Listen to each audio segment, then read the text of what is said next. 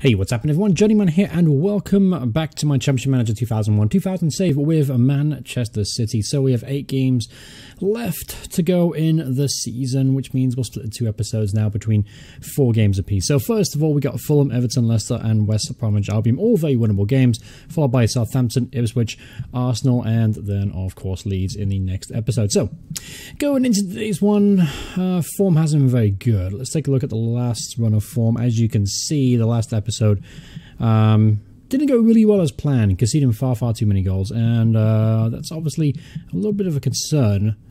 We do play a very attacking formation, but there's no excuse for defensive lapses like that. So let's try and find. Let's see what's going wrong here. Let's see what's going wrong. Let's really identify what the problem is with the squad itself. Obviously, a lot of it's going to come down to the fact they are young players and they are still growing and developing. Like Whisper's only 22 years old.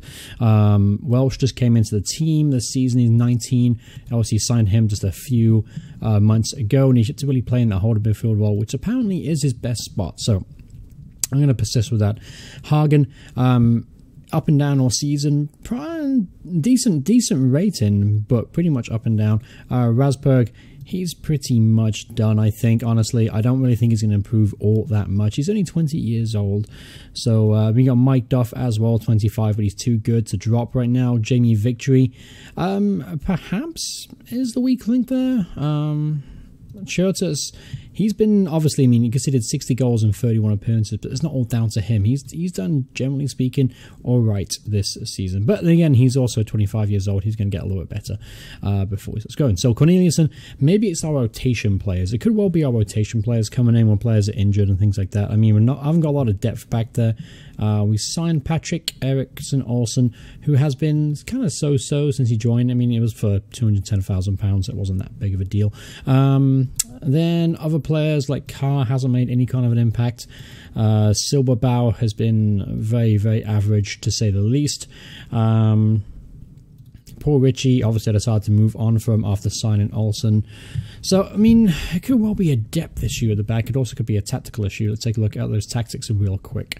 So this is how I line up. Now, I usually have pressing off, but part of me thinks that it works better when pressing is on in this formation. I'm going to stick with the formation. I don't think we're going to change the formation. I'm very happy playing a 4-1-3-2.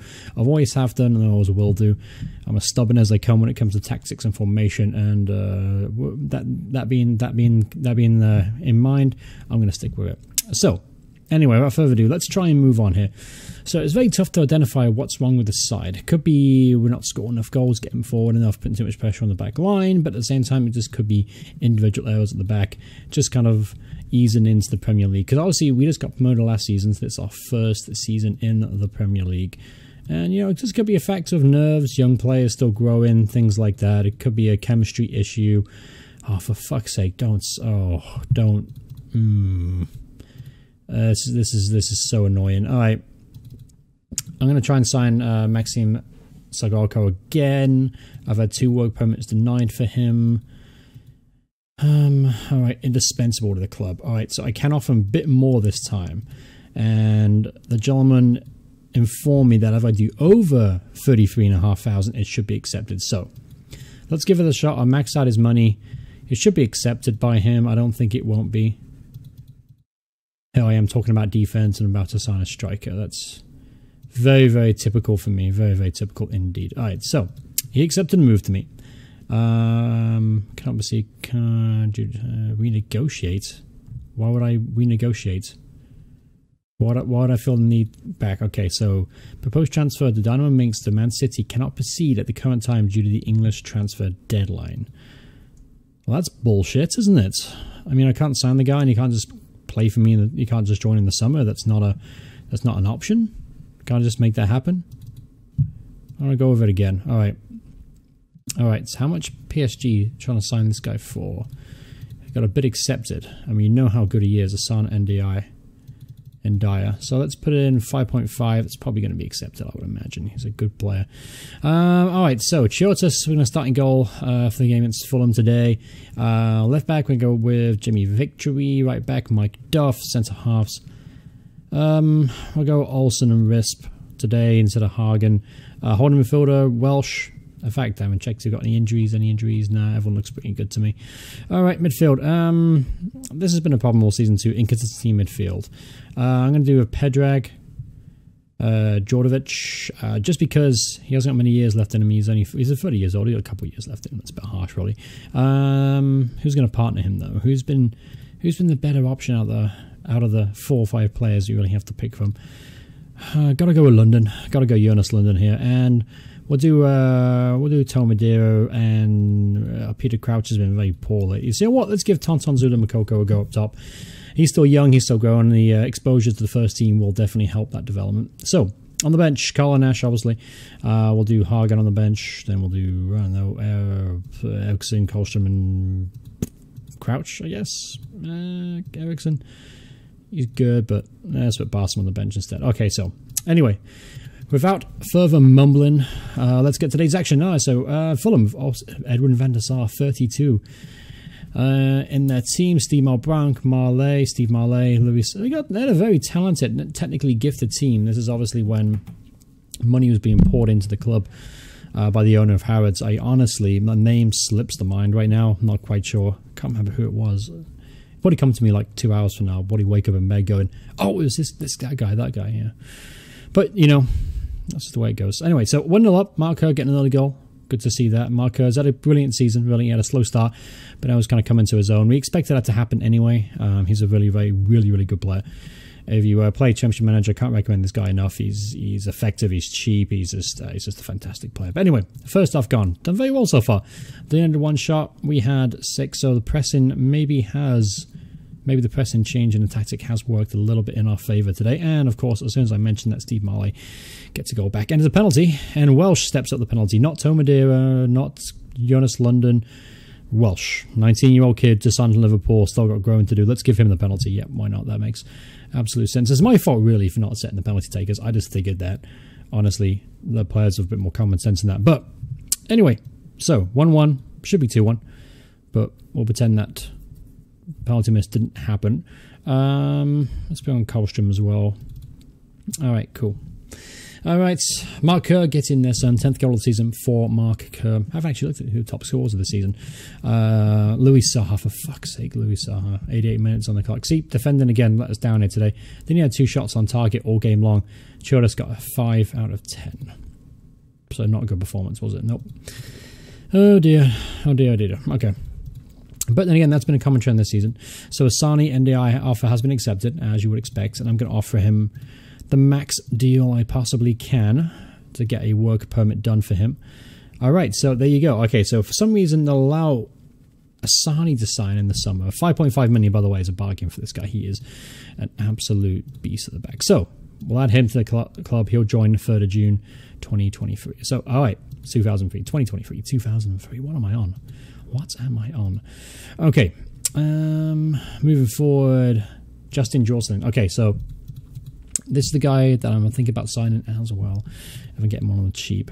Probably not going to happen, but it's something I'm considering. Added a couple of players to the shortlist as well. Where are they? That I was... someone got recommended to. Is that Bakasoglu? No, I thought he was almost back for a second. Got excited. I want to get me some Kennedy Bakasoglu for this save. Even if he ends up not being very good, I still want to sign him. All right, Philippe Mexis. Can someone scout him? I want to get a full report. Even if I have to pay £8 million, I might want to sign him. Fernando Torres. Obviously, you know what quality player he turns into. Scout him, get the full report. Richard Sadlier. That was one of the ones I thought about maybe bringing in. Now, he may not seem much on paper, but he always seems to get lots of goals. He's a target man, as you can see from his strength, his jumping ability, his heading ability.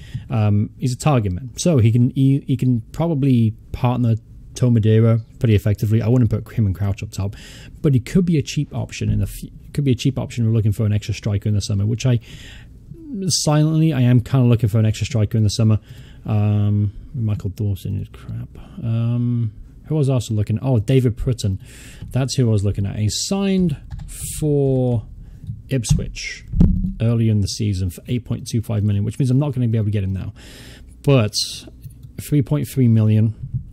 he's valued at. So what I'm going to do is add him to my shortlist, keep a close eye on him, because he can turn into a really, really good defender and holding midfielder as well. Again, I'm just about acquiring quality of talent right now,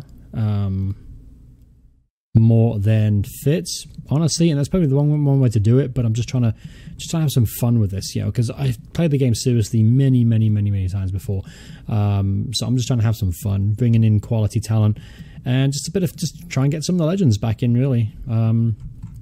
Alright, so should I drop Chiatis? He isn't playing well, has he? Don't really want to, because he is really our best keeper in the squad. Carlo Nash.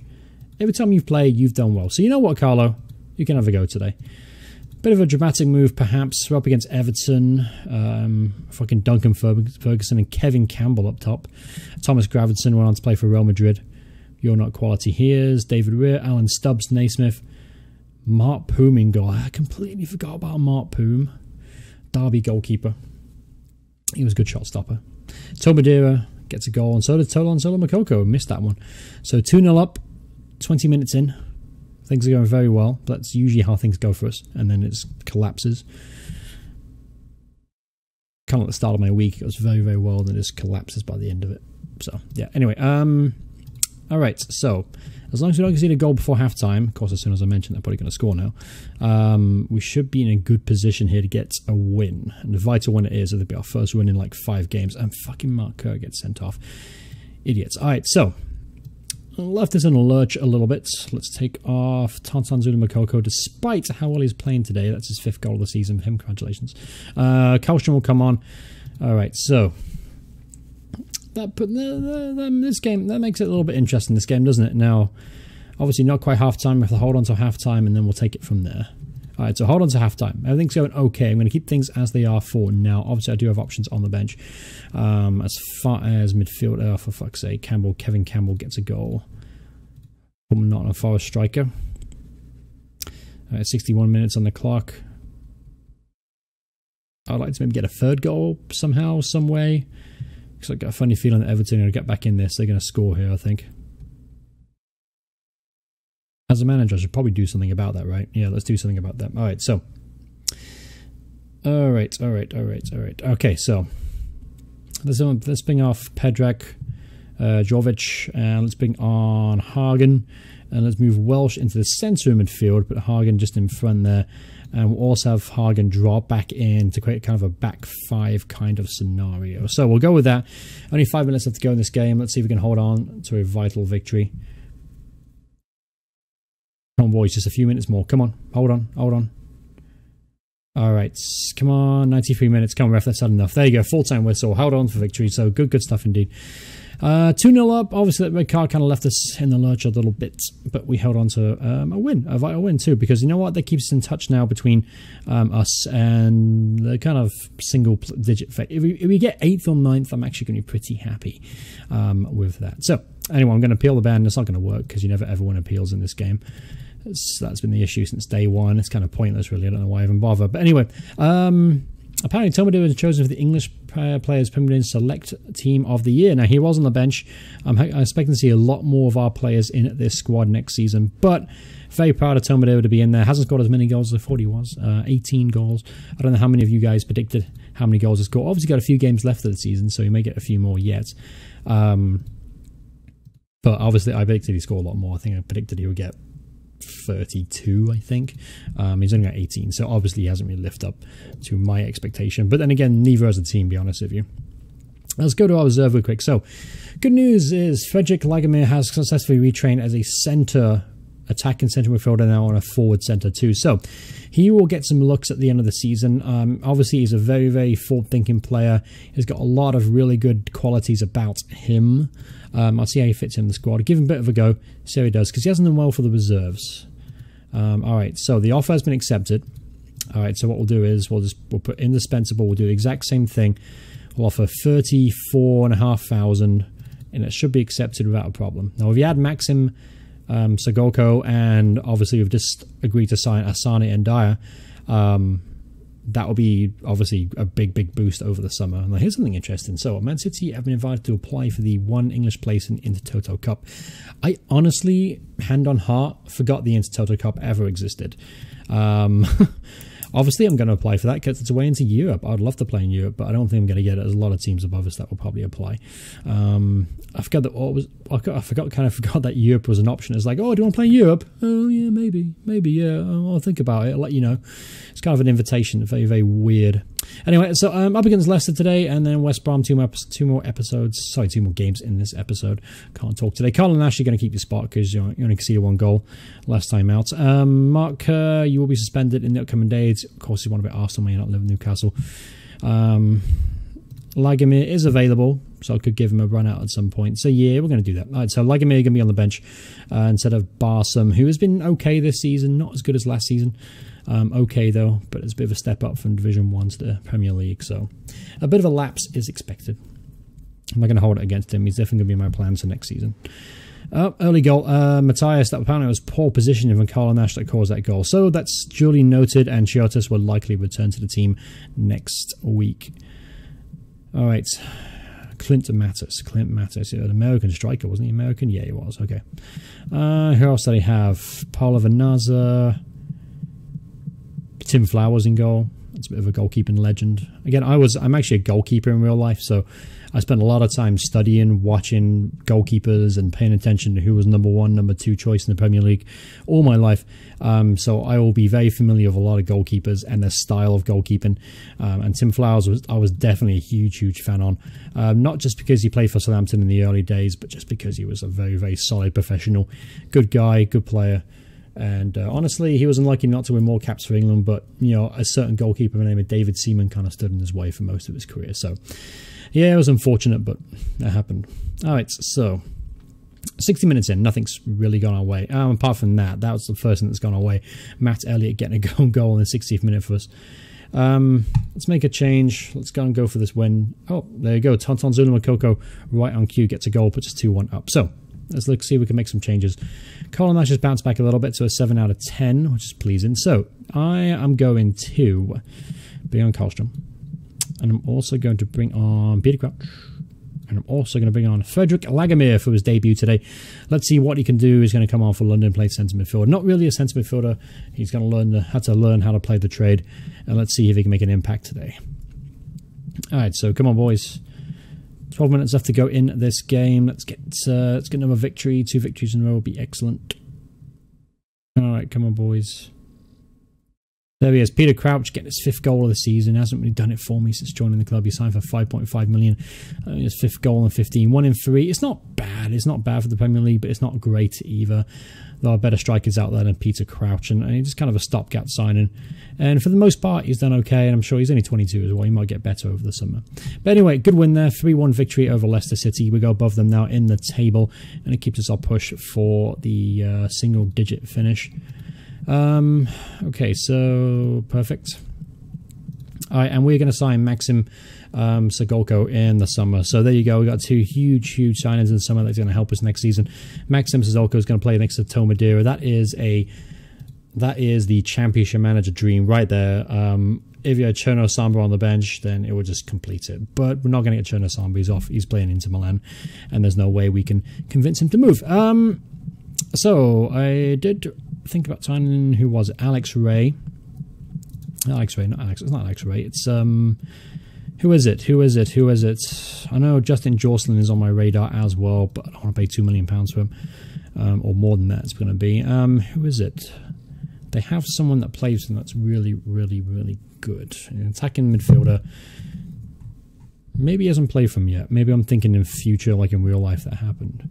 I'm thinking that's the case. All right, well, forget it. We'll move on. We'll take a look at the relegated squads in the future, try and get some bargains, at least rotation players. All right, Tonton Zulu Makoko player is going to be caught up by Ghana. He's doing very well since coming into the team. He's done well. He's done very well indeed. He will definitely compete for a spot next season up top. But he has Maxim Sazolko and Peter Crouch to fight with. So it's going to be very difficult for him. So West Brom, rock bottom of the table, already confirmed relegated, only got 16 points all season, only 2 wins. You know what that means. It means they're going to win. Let's see who they have that's frightening. Fucking Rod Wallace. Jesus, Rod Wallace. was going to say, he must be getting on. He's only 33. Jason Roberts. Tobias Lindroth. Looks very talented player, doesn't he? Yeah, but not kind of... don't want to overpay to get him on board. Sigurdsson? Nah. Forsberg? Nah.